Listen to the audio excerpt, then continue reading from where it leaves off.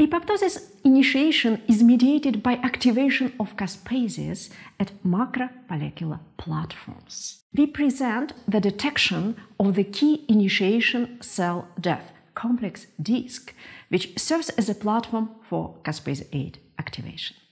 The advantage of this technique is that it allows the detection of the assembly and the composition of the disc complex, along with providing information on caspase-8 processing in this complex.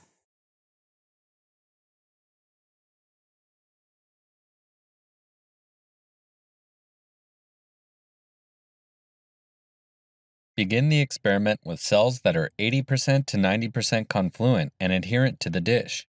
Discard the medium and add fresh medium to the adherent cells.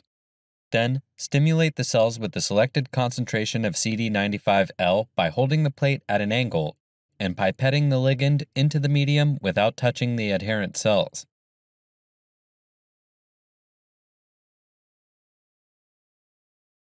To harvest the cells, place the cell dish on ice, add 10 milliliters of cold PBS to the cell suspension, and scrape the attached cells off the plate. Collect the cell suspension in a 50 milliliter tube.